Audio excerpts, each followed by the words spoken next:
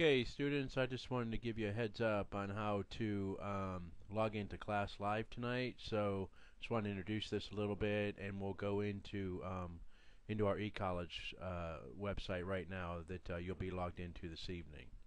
So I'm going to turn off my webcam and then show you on the on this video how to do that. Okay, so once you come in, you'll see the home page here, and then click this live tab right here. Okay, and once you click the live tab, should open up here in just a second, and then you'll see class live. Click class live, and as a student you'll click join session.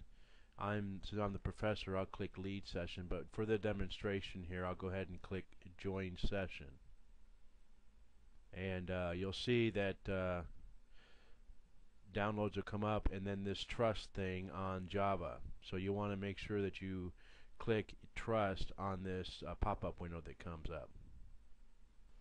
Okay, I'm going to move this over. And Class Live Pro software will start, and what will happen then is, let me bring this inside the window now so you can see it. All this will come up, and then you will be inside. Sorry about that.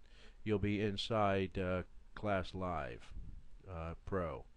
Let me bring all this up here, and then there you'll see that, and then your names will be displayed in here, maybe on the side window, and the whiteboard may be over here, maybe a different layout.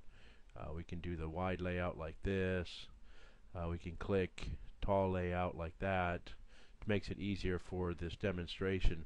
Now for you to participate, what you will do, if you have a question or a comment, click the raise your hand button here. Click ding. It'll make a dinging noise, and it will notify whoever is speaking that you want to talk. And when you want to talk, click this over here in the audio section, the microphone button, and then it'll pick up your microphone so that you'll be able to talk. And you can see that it's registering some waves here of my voice, and you can turn the volume up or down here, and usually right around in this area is good for broadcasting over the internet with your fellow students. You want to blow us out of the, blow our ears out too much, so make sure that you adjust your microphone level and then also your volume level.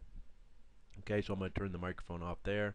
Then there's these emoticons here. You can use those for agreement, and those will come up next to your name. Hand clap as well, and then a frown face or a thumbs down if you're in a disagreement or can't hear something.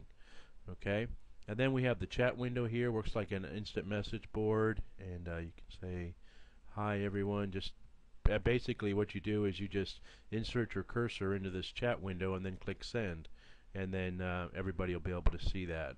Then we have the whiteboard, and this is where we'll upload the videos to, and we'll be able to participate, and we can use some of these things. I might use this when the presentations are given, and talk to you and kind of highlight things. Got light bulb, all this kind of stuff. And then you've also got, we can draw on here and do fun stuff like that, and highlight, pick different colors and that sort of thing. Also you can insert pictures, different things like that, place that in here somewhere like that.